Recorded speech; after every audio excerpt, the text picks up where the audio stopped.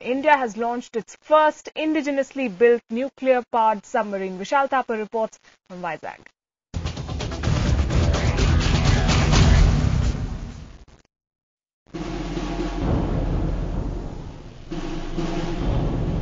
India on Sunday took its first visible step towards acquiring a capability to fire nuclear-tipped missiles from underwater. The launch of its first indigenous nuclear submarine, INS Arihant, at Vizag brought it closer to a triad of nuclear weapons which can be fired from land, air and sea. As India caught up with the big powers, Prime Minister Manmohan Singh was defensive. We do not have any aggressive designs, nor do we seek to threaten anyone. We seek an external environment in our region and beyond that is conducive to our peaceful development and the protection of our value system.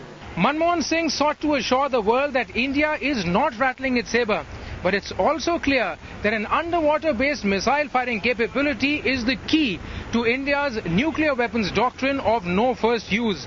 Only if an adversary is convinced that India's nuclear weapons will survive a first strike will he be deterred.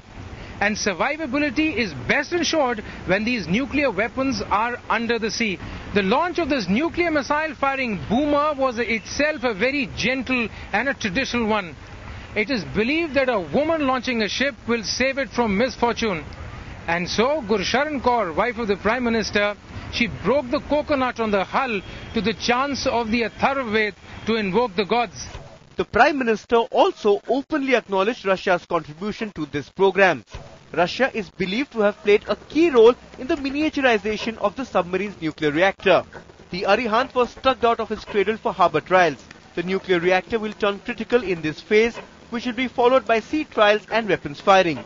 The submarine should be in operational use by 2011. With Vishal Thapar in Vizag, Vijay Divas.